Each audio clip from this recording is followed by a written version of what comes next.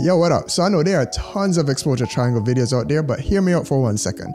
Too many of them assume that you have some form of base knowledge and they're not the best for beginners. So this is going to be a beginner's guide to the exposure triangle. An exposure triangle for dummies, if you will. So we're going to talk about what the exposure triangle is, how it affects the light and brightness of your image, and then lastly we're going to talk about how it affects the overall look of your image, like your focus.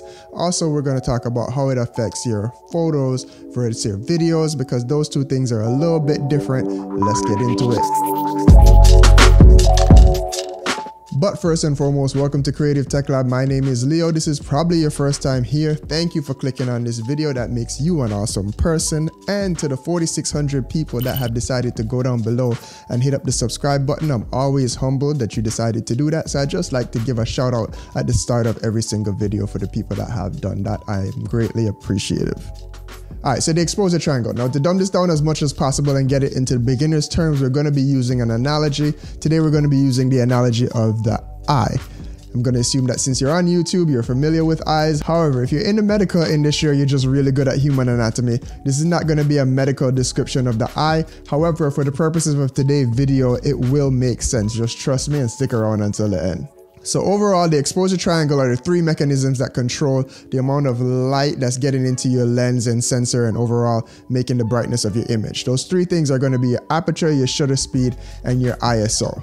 Three things, hence the exposure triangle, and you have to balance out all three of those things in order for your image to be exposed properly.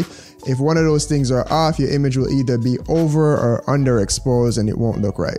Now, mapping that out to our eye analogy, your aperture is going to be like your pupil, your shutter speed is going to be like your eyelid, and your ISO, well, that's going to be like a magic potion that could make your eyes either more or less sensitive to light. Again, follow along, it will make sense. Alright, so sticking with our eye analogy, let's jump into the aperture. Your aperture is like your pupil, the round part of your eye, because it controls how bright something is by how small or how wide it is open. Just like your pupil, when it's dilated, meaning it's wide open, more light's coming in, and when it constricts, less light is coming in, making your image darker. Now, aperture is expressed in f-stop, so you routinely hear stuff like f1.4, f4, f8, so on and so forth. Some people get a little confused because the smaller seeming the number, the bigger the opening is. However, your aperture is expressed as a fraction, so when you hear f2, that's f over 2. I'm not going to go too far down those mechanisms. However, just know that like with fractions, i.e. math, when the denominator, the bottom number, is bigger, the overall fraction, the overall value is smaller. So just like a 16th of something is smaller than an eighth of something, and an eighth of something is smaller than a fourth of something, and so on and so forth. The same thing with your aperture. The opening for f8 is going to be smaller than f4, f4 smaller than f2, hence the smaller opening making things darker. And as you can see here on this big old 85mm with this opening here, as I stop it down from f1.8 to f22, you could see the aperture blades closing up and making the circle that lets the light in smaller there. Alright, so now let's get into the shutter, aka our eyelid. On a traditional camera, your shutter is a curtain that closes to capture your image. So imagine that you're able to take a picture with your brain, and every time your eyelid was to close, you will actually be able to take a picture. This is how shutter works. Now, the longer it takes for your eyelid to close before you capture that picture, the more light that would be coming in, and then if you were to blink really fast, that's the less light that would come in there, so it would make the image a lot darker. Now, allow me to look a little bit stupid for the purposes of this video, but if I blink really fast, you can see things getting darker in front of you, whereas if I leave my eyes open, all the light around me is now coming into my eyes and things are getting brighter. This is kind of how shutter works. Shutter is also expressed as a fraction, but this time we're talking about a fraction of time, and that's why, again, the bigger the bottom number, the smaller the actual time is, making it faster there. So when we're talking about things like 1,000th of a second, that's a really fast shutter. That means things are closing really fast, not letting much light into the lens. Whereas 1/50th of a second, there'll be more time, more light coming into the lens, making things brighter. That's also why when you hear people talk about long exposure photography, they're actually talking about long exposure in terms of long amount of times. And that's when you start to get into actual whole numbers. So you have a shutter of 1 second, 2 seconds, all the way up to like 30 seconds when you're really trying to get something really dark like the stars or something. But that's what long exposure photography means there. It's usually referring to the shutter. And then lastly, our ISO, aka our magic light sensitivity potion. So imagine if the doctor was to put eye drops into your eye that would make your light more or less sensitive to light. During the daytime, that might be kind of annoying. You would have to squint, i.e. in this case, you'd be closing your pupils or your shutter, aka your eyelids, in order to make the image darker so you could see. But at nighttime, this would be very beneficial because you'd probably be able to see things that you wouldn't be able to see at night. ISO works in the same way. You're artificially boosting the sensitivity of the sensor to light in order to boost the signal of the image there after you have your shutter speed and your aperture set the way that you want it there. It gives you a little bit of extra oomph there. Alright, so now that we understand the 3 different mechanisms on how to control how bright our image is, the main question that comes into play there is which one do you need to adjust in order to get the right look for your photos or your video? And the reason being is that all 3 will affect the look of your image a little bit differently, mainly your focus. So let's start with another oversimplification again. When it is that we talk about how aperture makes your image look, we always want to talk about how things look from this plane from back to front. So if I hold my hand up here and hold my other hand up here and my face is back here, as you could see, this lens is at f1.4, so everything is getting progressively more out of focus there. My first hand is in focus. Aperture works on this plane here, which is why people refer to depth of field when they're talking about aperture. It's really we want to talk about from back to front. And then our other oversimplification there, your shutter is going to deal with how things move on your X and your Y plane there. That's why people refer to it as movement. So getting into some examples here, when I say aperture here, I have my 2 kids here. I have Ari in front, I have Zane in the back there. We're shooting at f1.8 on this lens, and as you could see, Zane is standing behind him again on this plane from back to front, and he's out of focus when we're shooting at f1.8. This gives most people the background separation or the bokeh that many people covet. However, if it is that you were trying to take a group photo of both of them and they were not standing on the same plane, then you would need to adjust your aperture. Now you see if I stop it down to f8, the image gets really dark, but both of them are in focus. All I have to do is just adjust my shutter speed in order to let some more light into the image. But now I'm able to get a lot more of them in focus because I did change my aperture in order to get more of the things in focus. And again, aperture affects things from back to front there. Now let's move to our other planes again, left to right and a little bit up and down there. We're on this busy intersection here as these cars are passing by here. And as you could see, if I have my shutter set here to 1/1000, every time I snap a picture, I could get the motion of the car because it's snapping it really fast there, and the motion of the car is being affected there. However, if I move down to, let's say, 1/30 or 1/50 here, as the cars pass by, we see a lot more blur and everything is not in focus. That's the way shutter works. Shutter affects movement. The same thing if something was jumping up and down, or if a child was jumping or tumbling or whatever, you'd want a faster shutter speed in order to be able to capture everything in crisp focus there. And then lastly, for our ISO, sometimes we might have the right aperture and the right shutter speed, but things not be exposed correctly, particularly at nighttime or when you're indoors.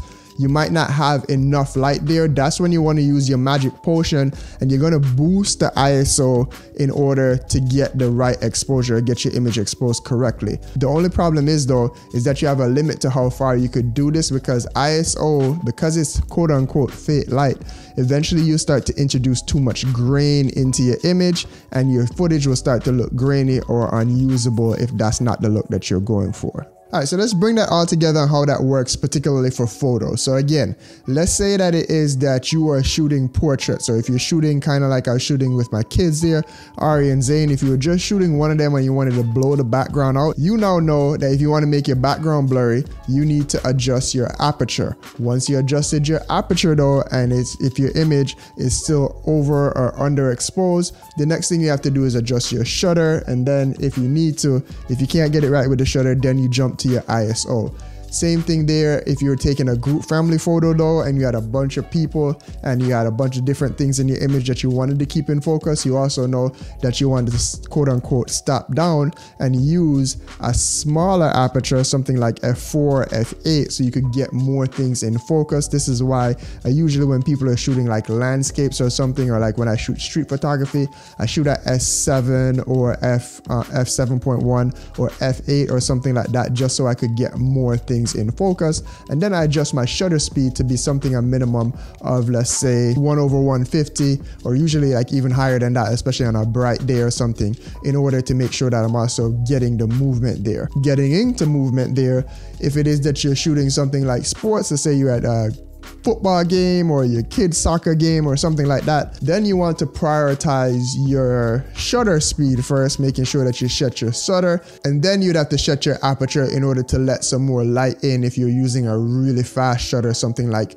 1/1000, things might get a little bit dark there depending on how bright it is outside, but you have your aperture to set there. And then lastly, if it is that you're prioritizing one of these two things at nighttime, then you always have to adjust to let enough light in. And we know that we're going to use big apertures for that, so f1.4, f8 and such. And then we're going to use our ISO to boost the image up. Now that's for photos. For video, things are a little bit different, but now that we have an understanding of how shutter speed, aperture and ISO works for photos, we can now apply that to video. After all, video is really just still pictures strung together to give you some motion there. The major difference though is that in video, we have our shutter speed set based on our frame rate. So using the 180-degree rule that most people follow, your shutter speed should be double your frame rate. The reason for this again is to affect motion. So when somebody says something like this is 24 frames per second, there is 24 pictures being taken every second that we are recording this. Your shutter is still moving at a particular speed though, and that's what gives you this particular motion blur here in front of my face. And this is the motion blur that looks most natural to the human eye. So if you actually focus on your hand, like I'm putting it in front of my face here, it should look about similar to my hand on the screen there as it's moving back and forth. That's why you want to double your frame rate when it is that you're using your shutter speed there. And then you can always adjust for your aperture if you want to get that look. Many people think that cinematic look is that super blown out background because a lot of high quality cameras look like that. However, when you're shooting something like an interview and the people aren't sitting on the exact same plane there, you might want to use something like f4 or higher to make sure that you could keep them in focus, especially if they move back and forth. If you have a really shallow depth of field there and your autofocus isn't that great, you don't want to get the autofocus hunting. So in video, sometimes you need to stop down as well and not make everything so shallow in the background there as well. One more thing to note there, especially for video, during the daytime, you might have your shutter set correctly and your aperture set to where you need it, and things might be still too bright. The fourth thing that you can do is use filters, but that's a video for another day. If you want to see more about ND filters, I actually have a video about a particular ND filter where I explain why you would need to use one for video, so just link up here and link down below for that. So if you're still here with me at this part in the video, first of all, you're awesome. Second of all, that means I may have made a little bit of sense, or you just like to hear me talk. Either which way, I really appreciate it. Hopefully that all makes sense. Timestamps will be down below if you need to go back and re-watch certain things with our eye analogy and then how it affects our looks and what to adjust there. But I needed to make this particular video in order to make the next video that's coming out, which is talking about which modes or how to understand the different modes on your cameras, particularly your Sony cameras. So if you are not subscribed, hit the subscribe button and hit the notification button so you can know exactly when that video comes out, and there will be a ton more stuff to come on run and gun videography and photography here on the channel, not to mention some music stuff coming, sound design, all that good stuff. So again, thank you for rocking with me. Thank you for watching this long. I greatly appreciate it, and I will see you in the next video. Big up yourself. Peace.